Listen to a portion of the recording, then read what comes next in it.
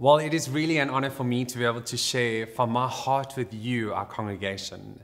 And you heard Leandra and I in our hearts and just the overwhelming gratitude we have felt inside of us from you, our congregation. The love and the support what has been shown to us, it's been so overwhelming. And so over the next 2 weeks, I want to share my heart, my prayer for you, our church, a message that I believe is from God for us. You see, these sermons were birthed from this verse that God so clearly spoke to me on the morning of my final interview with the national leadership team.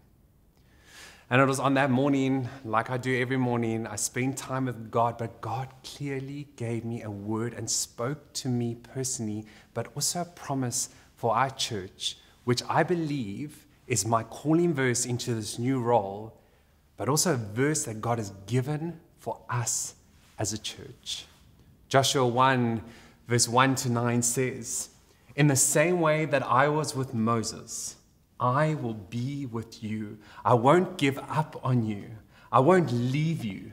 Strength, courage. You are going to lead this people to inherit the land that I promised to give to their ancestors. Give it everything you have, heart and soul. Make sure you carry out the revelation that Moses commanded you, every bit of it. Don't get off track, either left or right, so as to make sure you get to where you are going. And don't for a minute let this book of Revelation be out of mind. Ponder, meditate on it day and night, making sure you practice everything written in it. Then you'll get where you're going. Then you'll succeed. Haven't I commanded you strength, courage? Don't be timid. Don't get discouraged. God, your God is with you every step you take." And so today I want to share from Joshua what I believe is God's word for us as Edge Church. Because it's just so amazing how you see what is happening in the nation of Israel and what is going on, and how I see that with us here at Edge Church. I see us in those very verses. Because we have stepped into something new. We have crossed over the River Jordan. I can see God working here. God is revealing to me where we are as a church and what He is calling from us to do in this new era. Remember Isaiah 43:19 spoken over this house? "For I am about to begin something new." And it is so God that the very verse that He gave me for my transition personally from Joshua 1 is so significant to where we are as a church. You see, the setting of this passage, and I'm going to teach from this, is that this is after God gave the word to Joshua, the verse that I just read in chapter 1. You see, the nation of Israel, they poised at the bank of the Jordan River to cross over to the promised land. And they're standing there, poised, ready to do the crossover. And I want to pick it up from in chapter 3. They're crossing over. You see, where in chapter 3 is the account of how Israel crosses over into the promised land. And you see, the only way that the Israelites could get to the promised land was for them to cross over the Jordan River. This is key. This is something important that we need to acknowledge here. Because you will never enter into something new unless you cross over, till you move, till you leave the old behind. That is what crossing over is all about. It's leaving the old, it's leaving this place, and it's moving into the new. And we do this throughout our lives. We go from primary school to high school, well, hopefully we all do that. You go from a student life to a working career. Some of us go from singleness to married life, and all those singles are proclaiming a blessing. Sometimes it goes from just the two of you, your husband and wife, and you go to having a child. We move, we cross over. It's leaving the old to embrace the new. And as we hold on to the promise, the legacy of this church, what God has given us, we hold on to that, but we enter into the new that God is calling of us. And so now the Israelites, they move, they cross over. But I want you to notice what happens here. What is so important here for this crossover and what happens. You see, the first thing that happens before they cross, look at what Joshua says. What he says, and he speaks in verse 3. And from verse 3 it talks, he says, send first the Ark of the Covenant in the crossing. Send first the Ark. Do you know why God instructed Joshua to do this? Why the Ark of the Covenant was to go first? It was because God was telling his people that he, the Lord, their God, was the one leading them, that they had never traveled this way before. But he knew the way and he was going to lead them. You see, the Ark of the Covenant was God's presence with them. God's presence was leading them through this crossover. It's just like when they left Egypt in Exodus. Under Moses' leadership, it says this in Exodus 13:21. It says, the Lord went ahead of them. He guided them during the day with a pillar of cloud and provided light at night with a pillar of fire. This allowed them to travel by day or by night, and the Lord did not remove the pillar of cloud or the pillar of fire from its place, and it was in front of the people. Church, I want you to notice, God was always in front of the people. He was guiding him. His presence was always with him, and Joshua followed that same principle of obedience here. And so when God began to speak to us as a leadership team about the journey of our transition as a church, our very own crossing that we felt that God was calling us to, we didn't know what 2020 had in store for us. I had a word from God that it was a move. By faith, we were called to move, but we had no idea that COVID-19 would come our way and all that came with that. But you know, just like the Israelites, with the Ark of the Covenant that went before them, we had the presence of God that was leading us. We felt it even though we had never been on a journey like this before. We never knew and we didn't know what God is calling to us, but he said, will you cross over? Will you move? And Edge Church, we have crossed over. The past 2 weeks have been our very crossing over. This is a big thing. You see, 2 weeks ago, we celebrated the legacy, the rich inheritance that has been left to us as a church under the leadership of Pedro and Bobby.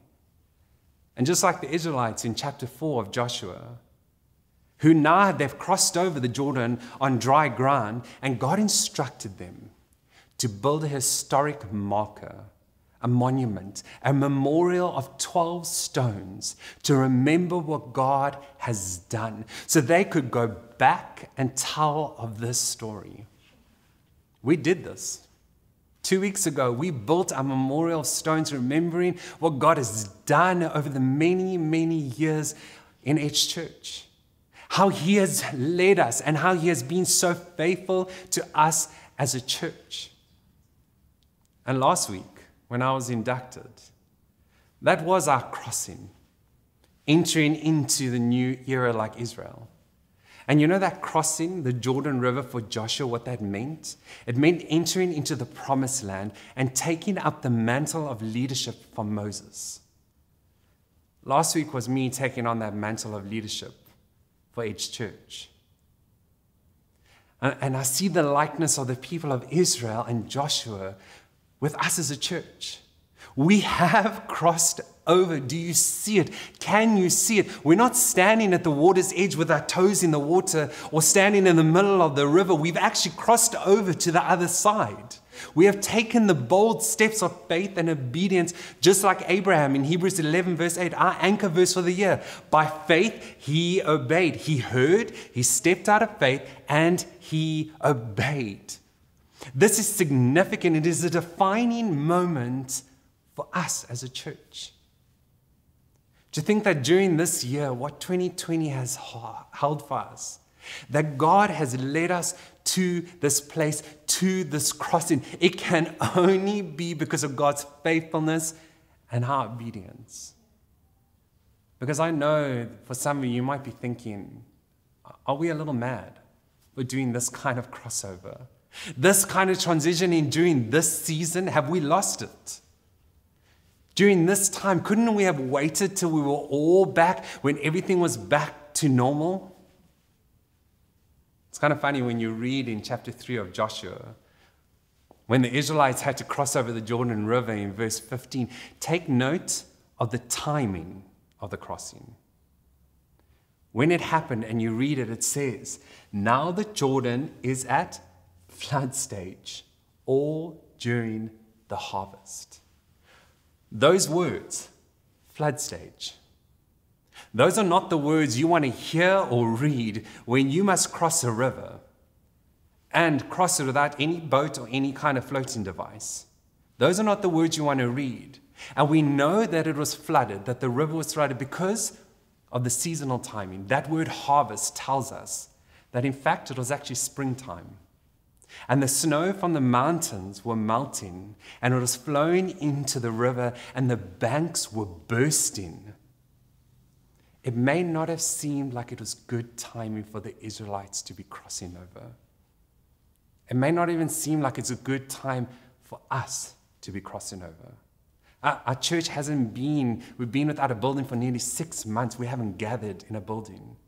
But yet, God led the Israelites and us to cross over right now. But do you see, when God asked the Israelites to cross over, the timing, it wasn't on their agenda. Joshua wasn't like, okay, everything is great, perfect timing, this is the right season, the right timing.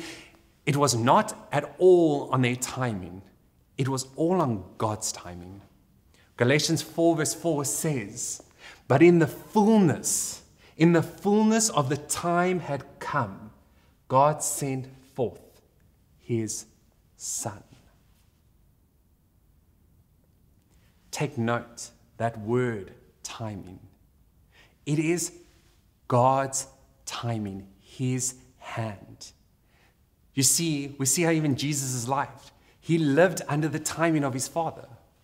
When his disciples asked him and they said to him, well, Jesus, when are you going to establish your kingdom? Listen to what it says in Acts verse 1. Every time they gathered together, they asked Jesus, Lord, is it the time now for you to free Israel and restore our kingdom? And he answered, the Father is the one who sets the fixed dates and the times of their fulfillment. You see, God wanted to show Israel, and he wants to show us that it's his power, his timing, that he is working for us. And that is how God works. He wanted them to obey and follow his leading. And we see it throughout Scripture, all over the place, that God will often lead and direct and call you to take the next steps, to cross over when you might be thinking, no, this is not the right time, not now. I don't have my life in order. I'm too afraid. I'm uncertain. I don't know what the future is going to look like. And you have this question, and God says, will you lift your head? Trust me. Trust my timing. This is what I want to do. Take those steps of faith and cross over. Lift your head. And this is key. Lift your head and see God has begun a new thing. And what is God calling us to hold on to? Asking us to lift our heads and see, what is it that he's asking us? There are 4 things. 4 things that God promises us and instructs us to hold on to. It is the 4 things that he gave Joshua, the 4 things that I am personally holding on to as we cross over, the 4 things that I'm asking you to hold on as we have crossed over. Go back to Joshua 1, it says, haven't I commanded you? Strength, courage, don't be timid, don't get discouraged. God, your God, is with you every step you take. And number one, the first thing that we hold on to is strength. Zechariah 4 verse 6 says, "Then he said to me, this is what the Lord says to Zerubbabel. It is not by force, nor by," take note, "by strength, but by my Spirit, says the Lord of heaven's army." Church, it is not about our talents. Hear me. It is not going to be about our talents or our skills or our abilities that we'll be able to occupy the new thing. It is by God's power. Psalm 127 says, it is God's grace. If God's grace doesn't help the builders, they will labor in vain to build a house. You see, our dependency must be on God's strength to build our house, to occupy the new era that He has called us into. Strength from God. Secondly, we need courage to cross over. And I'm the first one to put my hand up and say, I need lots of courage. You see, when Peter and the disciples, they see Jesus walking on the water in Matthew 14, and they say, it's a ghost. They cried out in fear, but Jesus immediately said to them, take courage. It is I. Don't be afraid. Lord, if it's you, Peter replied, well, tell me to come to you on the water. Come, he said. Then Peter got out of the boat and he walked on the water and came towards Jesus. But when he saw the wind, when he looked around, he was afraid. And he began to sink and he cried out, Lord, save me. And immediately Jesus reached out his hand and he caught him. You have little faith, he said. Why do you doubt? You see, church, courage keeps our eyes on Jesus, not on our circumstances around us. Because courage is not the absence of fear, but instead it's believing that God is with me even if I'm walking on the waters, even if I'm in a storm. Courage is saying, Lord, use me. I am weak, but you are stronger. That is the courage that we're talking about here. Which leads to the third one, which is don't be timid. You know that a synonym for timidity is self-doubt. And you know what self-doubt does? It keeps us locked up in a prison where we're unable to develop to our full potential because it's actually a fear of failure. And God is calling us. He's calling His people. He's calling us as His church. He says, enter into this new era. Do not be timid. Don't have self-doubt because 2 Timothy 1:7 says, for He has given us a spirit, not a spirit of fear and timidity, but instead power, love, and discipline. A spirit of power, love, and discipline so that we could take bold steps of faith, trusting God for the greater things, the impossible things, things we have not seen yet. Look up, church. Lift your head. Ephesians 3 verse 20 says this, never doubt God's almighty power to work in you and accomplish all He has.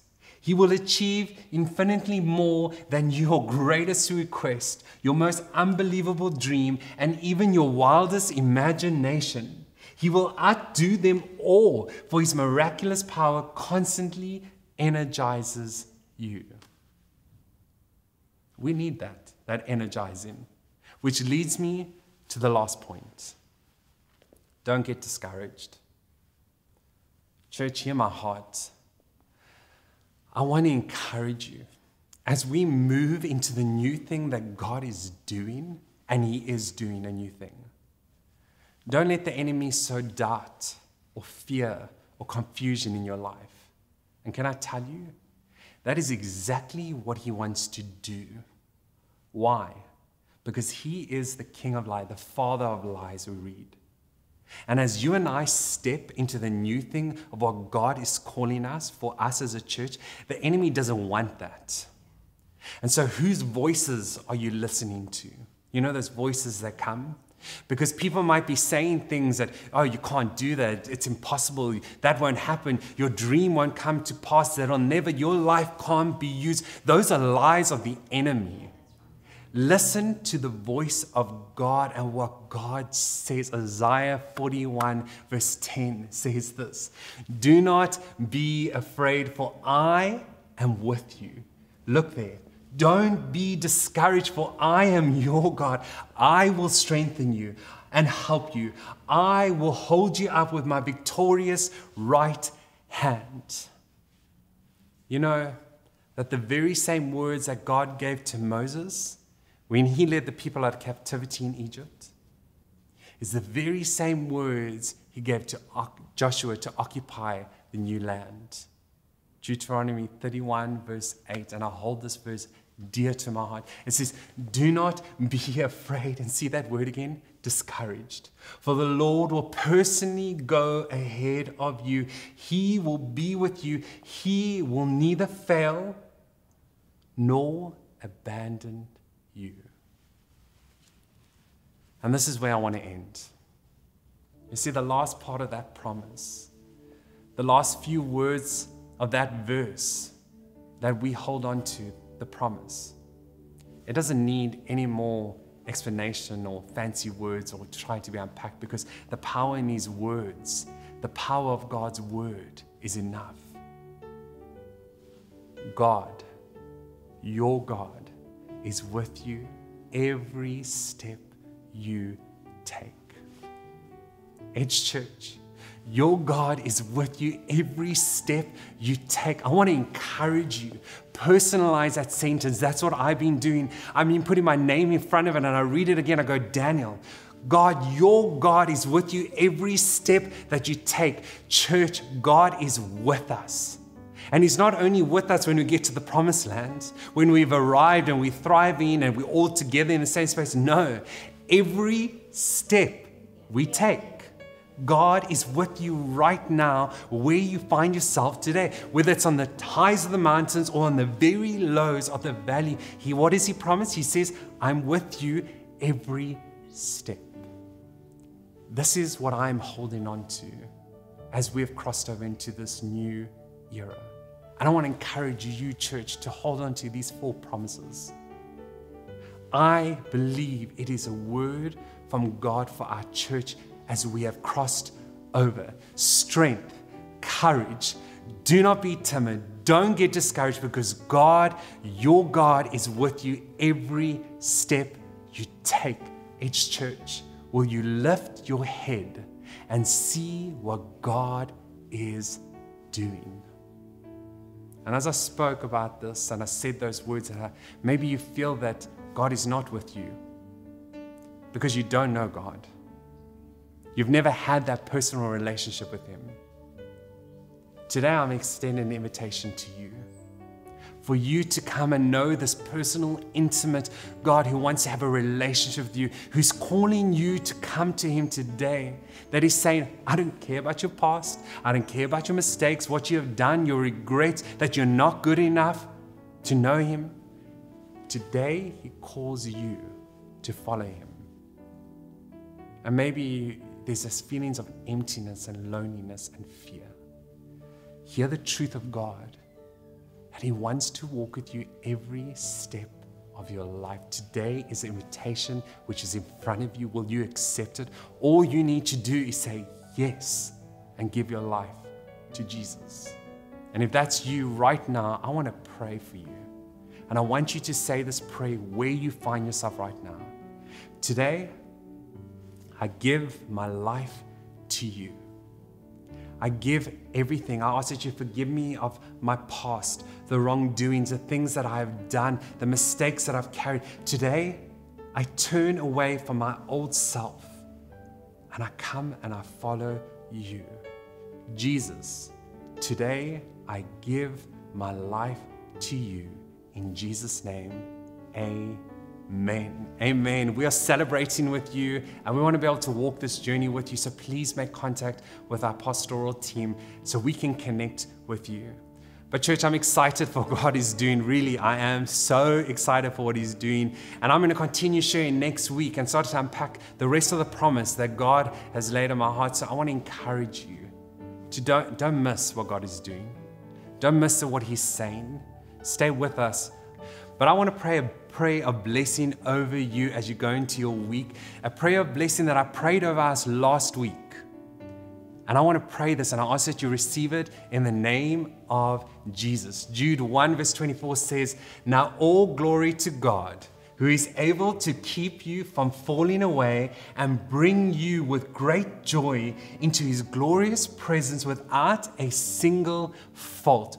All glory to Him who alone is God, our Savior, through Jesus Christ our Lord.